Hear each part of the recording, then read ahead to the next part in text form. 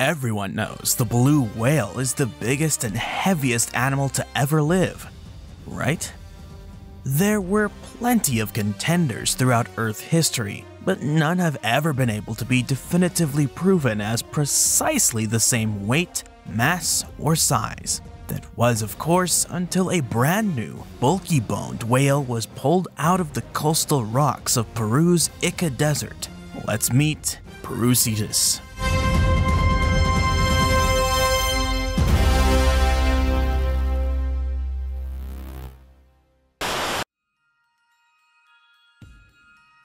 Much to the pseudo-scientific creationists' dismay, pretty much every single fossil organism is an example of a transitional form in evolutionary history.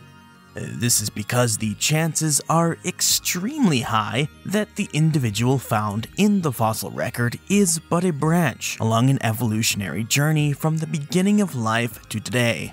Though life never ceases to evolve and everything around us today adapts in real time, we don't see them evolve into entirely different forms as one might think we see in the fossil record, or one might ignorantly think of the process of evolution. The reality of the situation is that organisms generally evolve very slowly over time via the process of natural selection.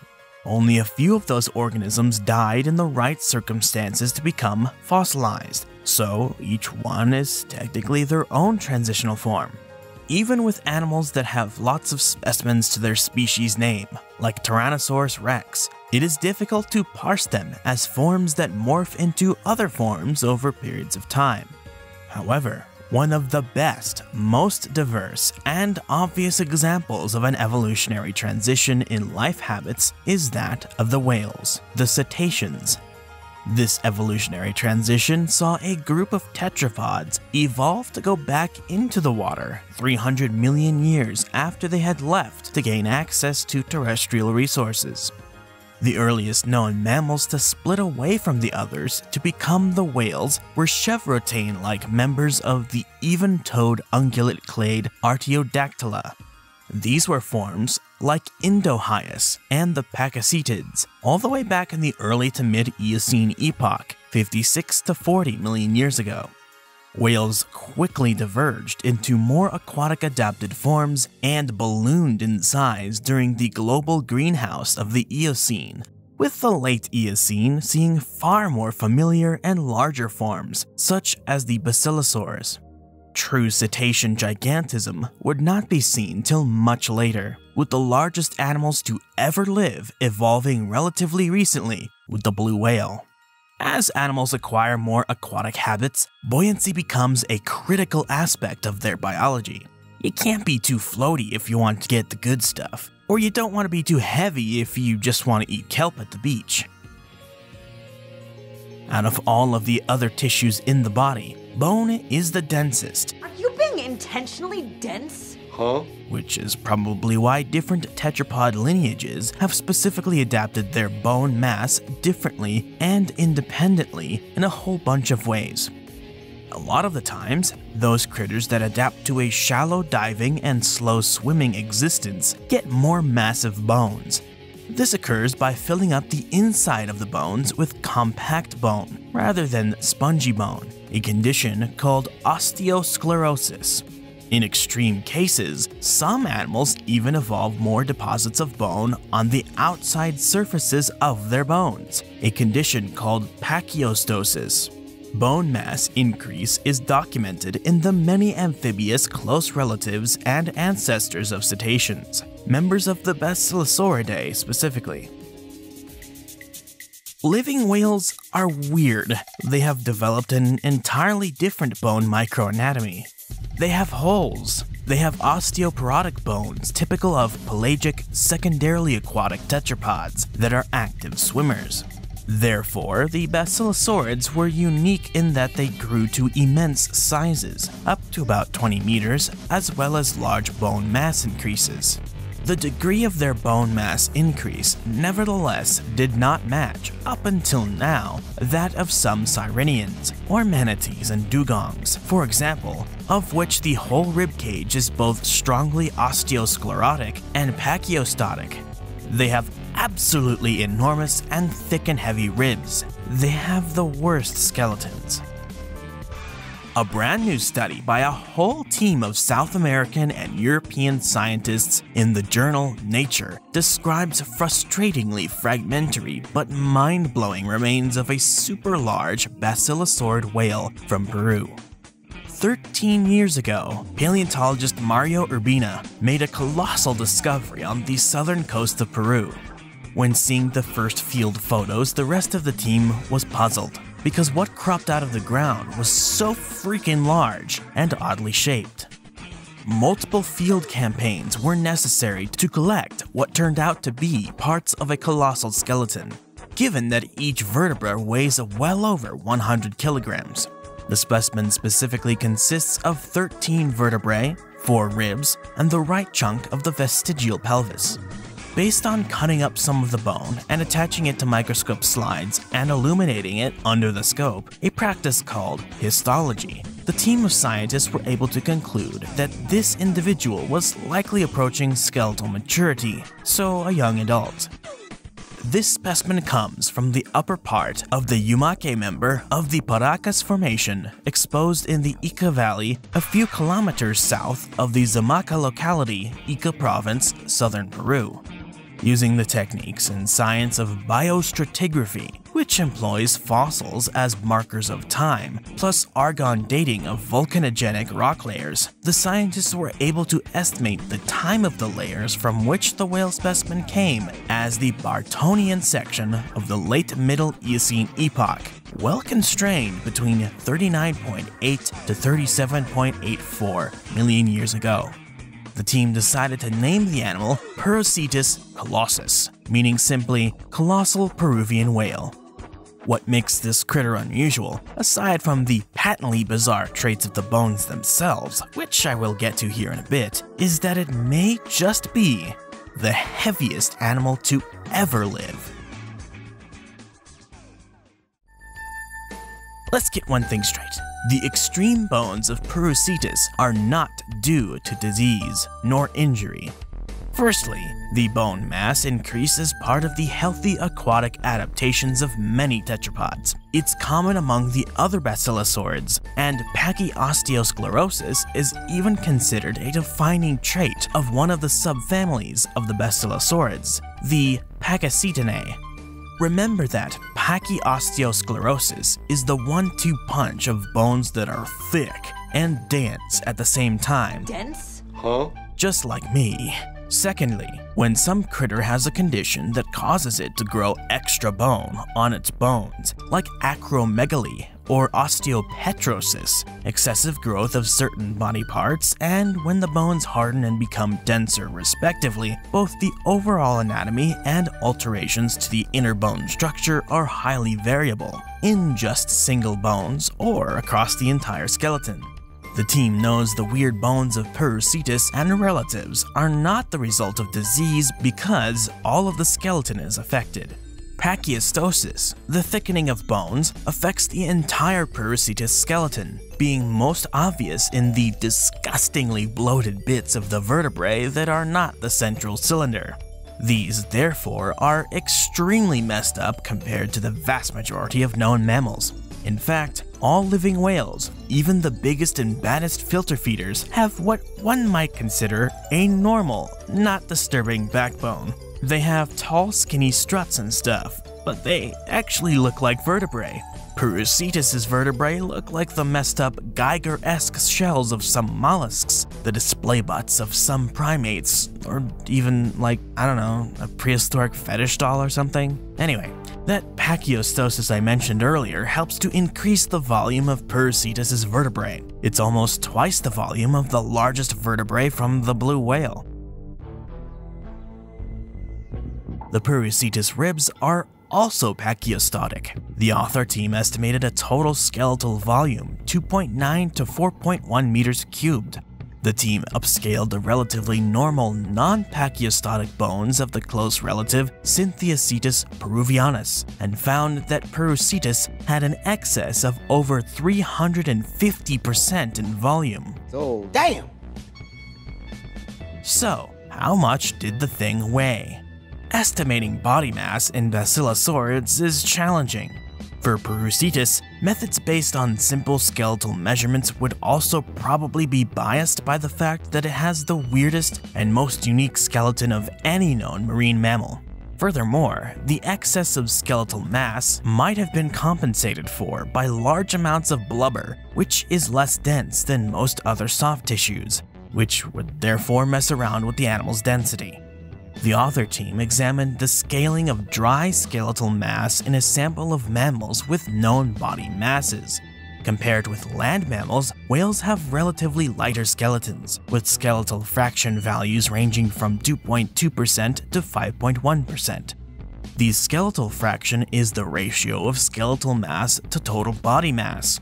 In land mammals, skeletal mass scales with positive allometry, and skeletal fraction ranges from 4% to 10%.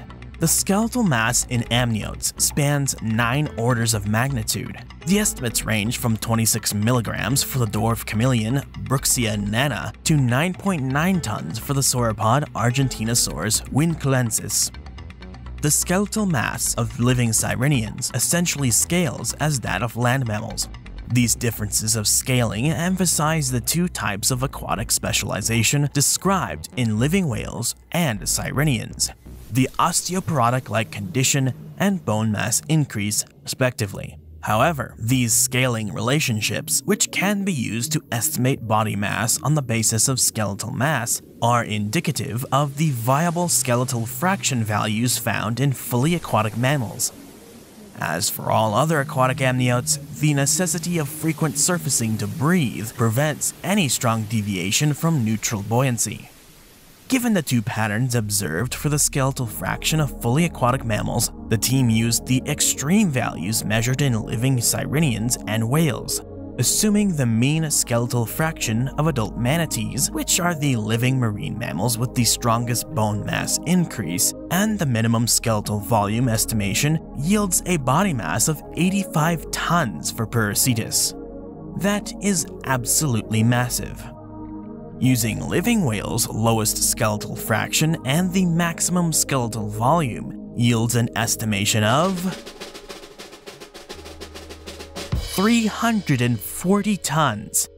With the mean of the skeletal mass estimates and the mean whale skeletal fraction 3.6%, an estimated body mass of 180 tons is obtained. These estimates fall within or far exceed the body mass distribution of the blue whale, therefore challenging the blue whale's title of heaviest animal that ever existed. 180 tons is right within the range of the blue whale, with the largest recorded weight of 199 tons, though they usually aren't found at this weight. However, that maximum possible weight of 340 tons is absolutely gobsmackingly off the charts, made even more bizarre by the fact that the estimated body length of Perucetus isn't as long as blue whales can get. Let's bring in Mr. Man from Animal Planet's The Most Extreme to get a better idea of just how big this thing was. Its length is harder to say than its mass because of the unknown full proportions of the animal, but every reference I am finding is estimating a maximum as maybe slightly longer than 20 meters with a range of 17 to 20 meters, 55 to 65 feet, and of course that immense 85 to 340 ton range in weight. Thanks, Mr. Man. The amount of pachyosteosclerosis in Perucetus is only seen in land animals that have adapted to life in the water. The super tiny pelvis and the dramatic size and weight of the beast means it wasn't going to land to pop out its kids. This tracks with literally every single member of its group, so it seems like an odd point for the author team to bring up, but whatever. More relevantly, the extreme pachyosteosclerosis of the critter's bones is consistent with a shallow water lifestyle, in which those weird bones would have helped the animal control its buoyancy, like with the living sirenians, the manatees and dugongs. This doesn't mean it was at the beach in the shallow water, but shallower parts of the ocean than most whales today, who travel across the deeper parts. Such a large and heavy animal may also have been able to counteract waves in high-energy waters, as also hypothesized for the giant, recently extinct stellar sea cow. A coastal habitat has already been proposed for basilosaurids on the basis of stable isotopes and skeletal anatomy. So, what did the thing look like, and how did the team reconstruct it, and why? Drawing any specific conclusions on how the thing swam is hampered by the extremely fragmentary nature of the remains. The team have estimated that Perucetus would have swam by axial undulation, the whole body and tail up and down thing that manatees do, rather than the tail up and down thing that modern whales do. The thickness of the bones of Perucetus would have also restricted whole body movements, meaning it would have only been able to swish its body and tail up and down in low arcs. This thing was getting nowhere fast. The bony struts that stick out of the backbones in Perucetus were super chunky and would have also made the animal stiff. A strong ventral flexion may have helped to push the heavy body of Perucetus upwards from the seafloor to breathe at the surface.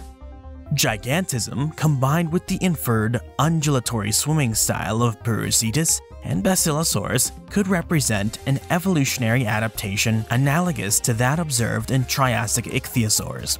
Indeed, in these marine reptiles, a giant size has been proposed to compensate for the relatively high energetic cost of undulatory locomotion. As the skull and teeth of Perucetus are unknown, any hypothesis about the diet and feeding strategy of this idiosyncratic early whale would be speculative. However, having hypothesized slow swimming speeds as well as benthic habits in shallow and agitated waters, and considering the huge quantity of food that would be needed to sustain such a giant animal, several observations may be made regarding the feeding style of Perucetus. Similar to Sirenians, it may have fed on seagrass and/or seaweed, but that would make it the sole herbivorous whale, a rather unlikely scenario. Alternatively, Perucetus may have fed on benthic, sedentary, or sessile fauna, for example crustaceans, demersal fish, or mollusks. Suction and/or filter feeding strategies to forage benthic fauna could also be speculatively evoked, in analogy with the trophic habits of the living gray whale. Finally, a further conjectural hypothesis is that Perucetus fed on low-cost, high-energy food sources by means of scavenging on the carcasses of sunken vertebrates, similar to many living large-bodied demersal sharks. Unfortunately, the sedimentological data and the scarce associated fauna do not provide useful information to better define the paleoecology of Perucetus, its carcass having been probably transported to relatively deeper waters, although not too far away from the coast. All of this is why the author team decided to reconstruct the animal as overly deep, fat, small-headed, small-armed, and with a manatee-like tail fin, something that is entirely speculative until more of the skeleton is recovered. I somewhat hope it is this chunky because that would be hilarious, but something has my fossil sense tingling. I will defer to the author team as they're literally the ones that know more than any of us about this thing, but it will be interesting to see how it develops over time. What kind of world did this speculative and mysterious Perucetus live in? The Yumeke units of the Paraddisse formation from which Perucetus remains come are dated to the late Eocene. The Eocene was the hottest epoch during the Cenozoic era, but also marked the decline into the icehouse climate of the rest of the era, at the end of the Middle Eocene climatic optimum. Cooling and the carbon dioxide drawdown continued through the late Eocene and into the Eocene to Oligocene transition around 34 million years ago. Mammals were already the major land animals and had begun taking over the largest niches in the oceans as well. Obviously, giant birds and reptiles were still around, but not like they had been in the Paleocene. The specific layers from which Perucetus originates have not revealed as many fossil organisms as the layers above or below it, but they have revealed a bunch of other cetaceans that shared the waters with the behemoth, like other basilosaurids, Ocucagea, and Supaeocetus, the ionoceted Mystacodon, and the possibly seal-like protoceted Paraddisse. The large penguin Paraddisse was swimming around catching fish. Paleoartist Hodari Nundu even imagined a hypothetical symbiosis between the swimming mountain Perucetus and Paraddisse colonies as a fun little speculative scenario. There are also fossils of Prehistoric, the sawfish. Obviously there are plenty of other critters around at the time, but it would not have been much different from the rock layers directly above or below this one. Hopefully more of this animal is found someday. For more interesting stories about nature, the history of life, or what goes bump in the night, subscribe, like this video, drop a comment in the comment section below, and hit the bell icon to stay in the know with everything Edge. Thanks for watching.